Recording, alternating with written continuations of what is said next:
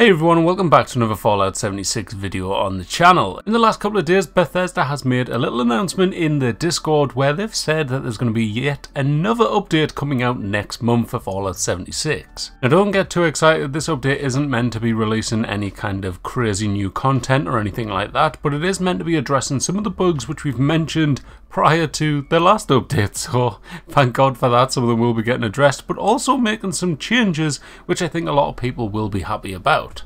I am slightly delayed on this, I completely missed it, and now that I've got a chance to not be at work and I've now seen it, basically what is announced on the Discord is they've been listening to all of the feedback from all of the players, mainly in regards to the caravans and how much you actually get in terms of the supplies that you get when you're actually assisting other people's caravans. The plan for these is that they're going to actually increase the amount of supplies that you get from helping other players. I think at the minute it sits at like 1 or something. It's absolutely dreadful, and it means building up your supplies can take a lot of time, especially if you want to upgrade your settlement. Now, on top of announcing that they're going to be increasing these rewards in the next update, it also says that it's going to include more fixes, especially actually kind of listing and mentioning the one relating to the power armor hood. Now, the power armor hood is one which I have mentioned in a previous video, which came out in kind of like just before the last update, where I was basically saying these are the expected changes coming in, these are the stuff that people's been reporting, but it didn't get fixed, and it's still annoying a lot of players, especially of course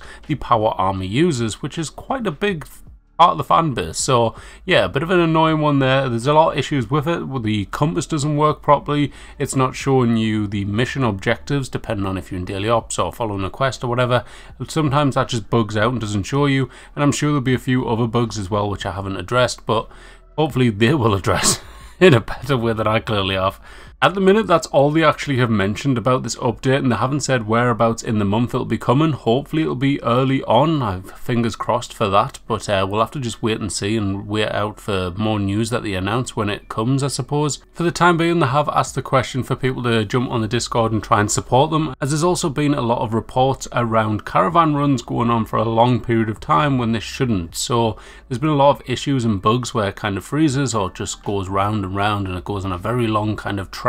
So to try and fix this, Bethesda are asking if people can jump in the Discord and just basically comment on what kind of run they were on, where was the destinations for it, did the Brahmin have a custom name, trying to find out basically anything that could have possibly caused these issues in the game. So yeah, if you know any details or if it's happening to you, get in there, get them mentioned in the bug reports, and fingers crossed it'll get sorted in time for the next update. For now though, that is all of the news for Fallout 76. There's not really too much going on. I've been thinking about testing with some different type of videos maybe, or some more guides on the channel. Did some of them lately, which a lot of you guys did enjoy, so maybe more of them. If you've got any ideas, drop a comment down below. But for now, that is it for this video, so hope you all enjoyed. If you did, hit the like button, make sure to subscribe, and I'll catch you in the next one. Bye bye.